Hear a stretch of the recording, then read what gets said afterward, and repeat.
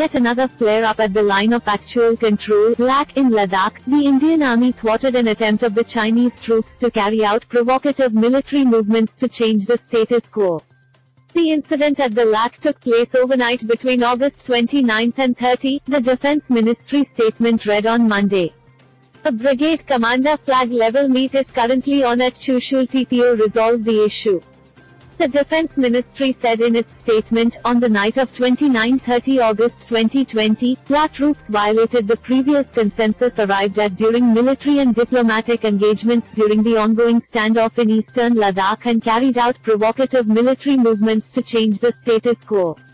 Indian troops preempted this activity on the southern bank of Pangong Tso Lake, undertook measures to strengthen our positions and thwart Chinese intentions to unilaterally change facts on ground, the Ministry of Defense statement read.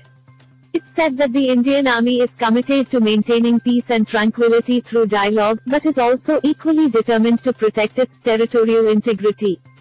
This is breaking news. More details awaited.